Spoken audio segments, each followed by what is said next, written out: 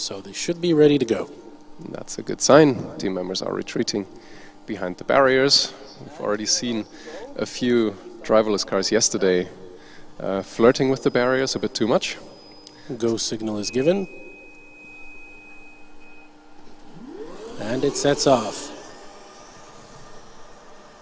Aggressive over the start line, making it well through the first corner, staying nicely between the lines.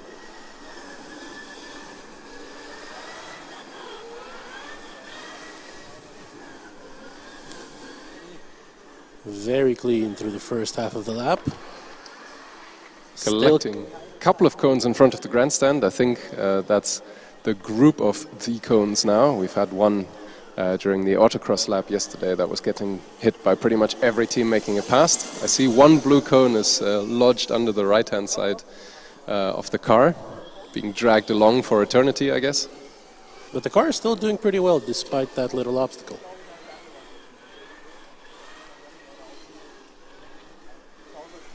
And there it is, the cone has escaped. But it does now seem to be lying in the middle of the track. Jonas, do you think that might cause any issues with the lidar system of the vehicle?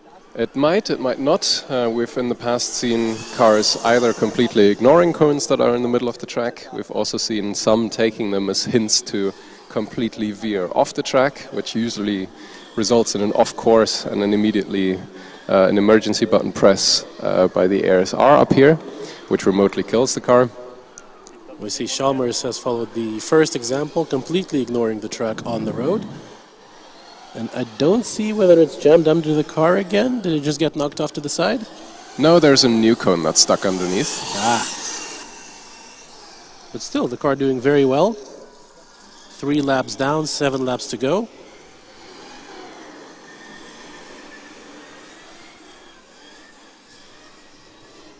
Going at a relatively steady pace, I think, Jonas. Not really slowing down or speeding up lap to lap.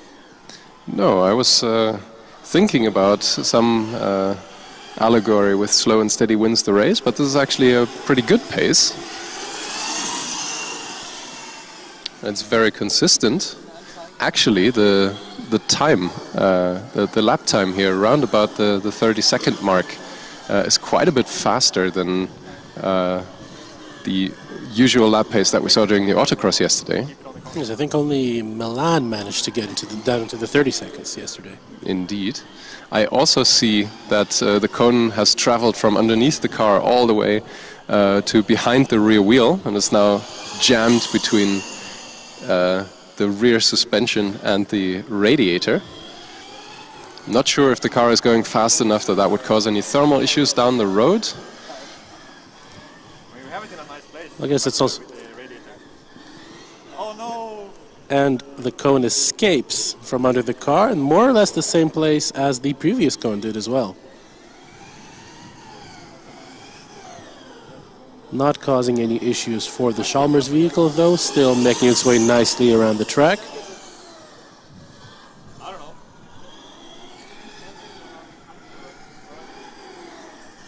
Taking a bit of a peek here at the autocross times from yesterday, and indeed only Milano managed to set a 30-something time in their second run. We didn't actually see a performance from Chalmers at the autocross yesterday. If I recall correctly, they had some trouble getting started. They were definitely present with us in the queue towards the end of the autocross event. So it's good to see that they're putting on such a steady, stable performance here.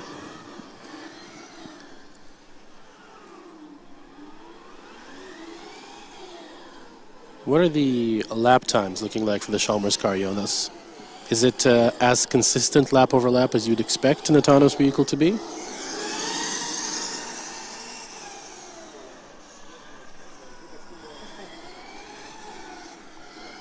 They are actually remarkably consistent. The last 6 laps have all been a 30.9 to a 30.8.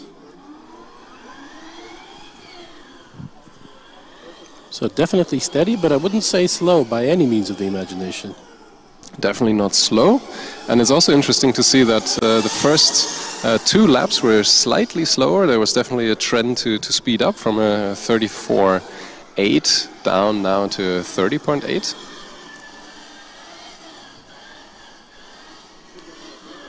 The car seems definitely to have rearranged the track to its favor now and is just keeping on trucking. I think this is actually already the last lap. So now we're coming up to the point where we are anxiously going to await the car stopping after the finish line by itself. It has to stop within 30 meters of the finish line. Nicely does so within the track lines. And there is a blue light. That's a valid run for the Trackdrive. Chalmers used their one opportunity to make this work. Big round of applause from the grandstands here. Congratulations to the team. Yes, applause absolutely deserved.